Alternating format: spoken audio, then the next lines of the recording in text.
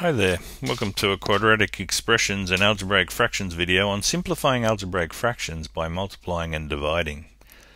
We're going to look at a whole bunch of key examples here, but in all cases we're going to look to factorize first and then cancel where possible. We cancel by finding a number or a letter or sometimes both that goes into the top and the bottom and dividing those in carefully. Alright, let's have a look at an example. Simplify 5x plus 15 over 5. You can see that 5 could go into the top, both of those top numbers. 5 can go into 5x, so we'll take 5 out as a common factor. We'll factorize the top here. 5 lots of x makes 5x, and we ask what have we got to multiply 5 by to get 15, which is a plus 3. So that's factorized the top, and we've got that over 5. And to cancel, we can see that there's a 5 in the bottom and into the top. So we'll divide the 5 into the bottom once and into the top once. Now we put those little 1 markings there for a reason. I'll tell you a little bit more about that later. But in this case, we're left with x plus 3. Technically, we've got x plus 3 over 1. When we've got a 1 on the bottom of a fraction, we don't necessarily need to write that in. But if we've got a 1 on the top of a fraction, we do desperately need to write that one in. Otherwise, we'll get the question wrong. So that ends up being x plus 3 in the end. Here we can factorize the top. 3 can go into the top. 3 lots of x makes 3x. We ask ourselves 3 lots of what makes minus 18, in this case minus 6. Now we had an x minus 6 on the bottom, so we can actually divide the bottom by x minus 6 and it goes once and into the top once. So the brackets can cancel out there, but put all those ones in just in case. And we get 3, which could technically be 3 over 1, but we don't need to write that 1 in, so just 3 is our answer there.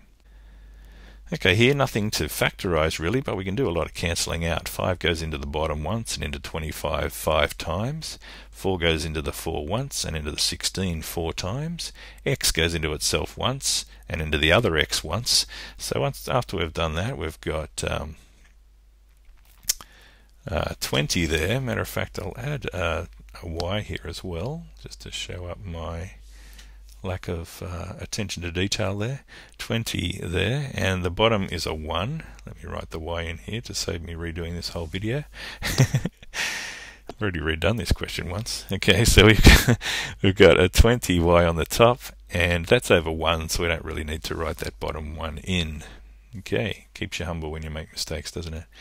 Anyway, so we cancelled down anything we could from the bottom to the top, and we put the little ones everywhere, and but I just didn't notice that y there. Anyway, be careful. Okay, this one, we've got a couple of factorizing opportunities. On the top left there, we've got 3 that can come out. 3 times n and 3 times minus 2 will get us back to 3n minus 6. And that's over 4. We've got 16n over, and we can take an n out of the bottom there.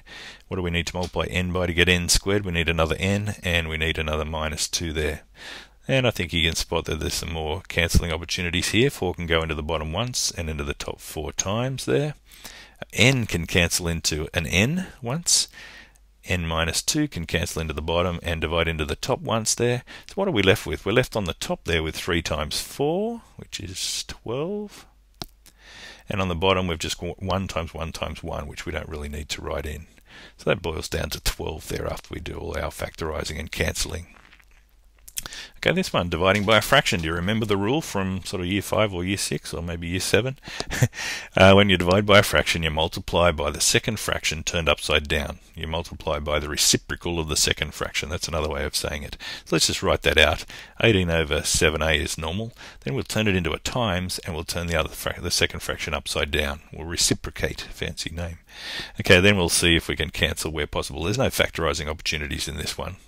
So 6 can go into itself once and into 18 3 times. 7 can go into itself and go into 35 5 times. A can go into itself once and into the top once. We're left with 3 times 5 on the top and 1 times 1 times 1 on the bottom. And we get 15 there. It could be 15 over 1, but we don't need to write the bottom ones in. Okay, here we've got a bit of a combination here with some factorizing and dividing by a fraction. Once again, let's just write it out. 4d minus 6 over 7 stays normal. We'll turn it into a multiply, and we'll reciprocate the second fraction there, 21 over 6d minus 9 this time. Let's factorize the top there. 2 can come out of the top and make d minus 3.